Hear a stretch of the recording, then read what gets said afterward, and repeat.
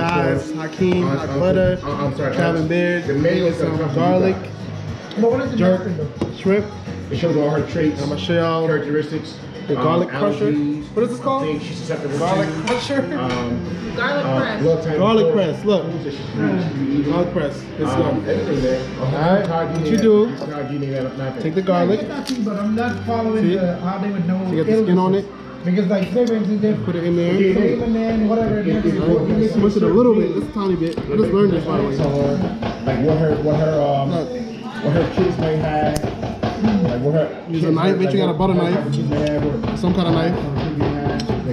Just get it off. Get it off. I've not seen the commercial. Easy. I thought to get it, but I'm like, The Bodman shrimp. Jerk seasoning. Best thing ever. Lemon. This behind the scenes? That's behind these. Montreal. You can use the steak one. This has everything in it. Salt, paprika, has black pepper in it, so get all in one. Put the lemon in it to balance everything out, so it won't be too salty. The juice. You just mix up. Mix up.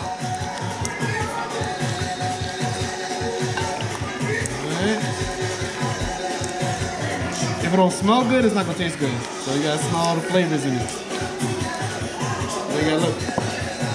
Red pepper. Red pepper. Hey, are you gonna show my face? Thank you. Alright, we good. You got it. Take a look. That's the best shrimp ever. Let's go.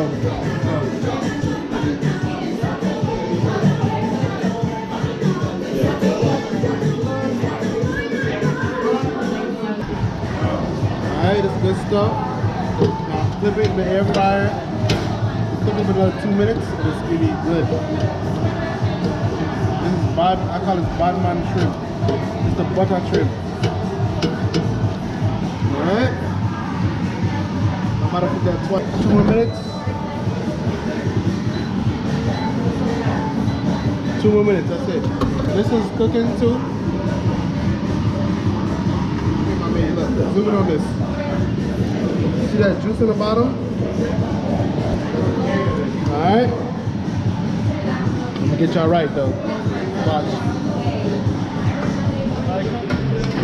Chips going in. Olive oil too.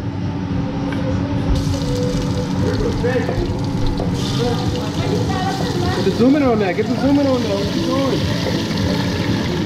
And you cooking. You ready to go, baby? What to do, baby? Alright, look.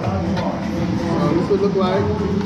Added some scallions to it. See? There's some drip on it. See that? See that drip on that? Look. Add some more juices. Some good juices.